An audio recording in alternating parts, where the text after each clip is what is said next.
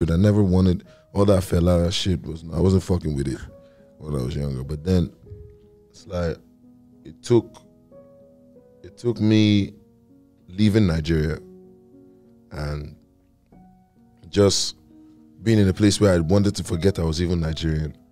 You understand? Like I wouldn't even. Why did that come about? Did you wanted to?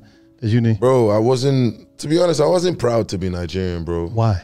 It wasn't really a proud thing to be at the time. Yes. You feel me? Like, and that's the truth. It wasn't really a proud. It's coming from being in the UK and stuff at the time. It wasn't really the proudest thing to be because, like, they just always used to clown us and try to, you know, with the apps and all them things there. So yeah, I wasn't really proud. I didn't care about anything Nigerian like that at the time.